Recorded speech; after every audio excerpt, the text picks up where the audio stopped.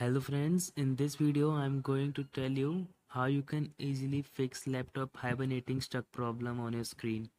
It is very easy to fix this hibernating issue that you are facing in your PC or computer.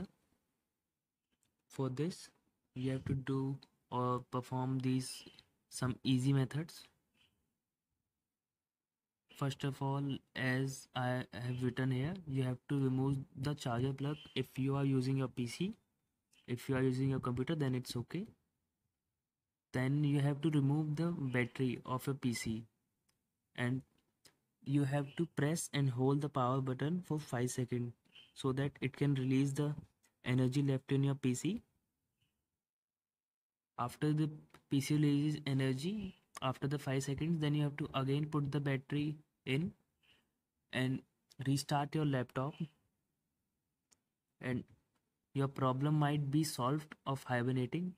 If still your problem of hibernating is not solved, then I have another option also for you by which you can stop this hibernating issue in your PC.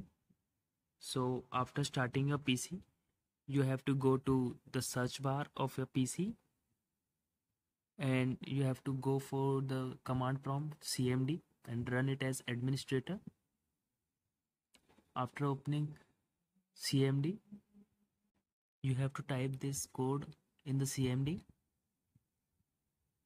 After writing this powered cfg space hyphen h space off, you have to press enter. After typing this, after press enter, your PC will start hibernation process automatically. And again I have the third step which you can do if still your problem is not solved. You have to go to search bar and here you have to type power. Then you have to choose a power plan, or you can say you have to edit a power plan for yourself. After going to this setting, you have to go to power options here.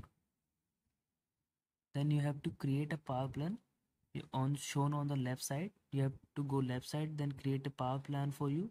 I will use the same name, my custom name only. Then you have to perform or change the setting as per your convenience. After you change these settings, then you can use it whenever you need as per your convenience. Hope you like this video and your problem of hibernation is solved after performing all these 3 steps. Thank you.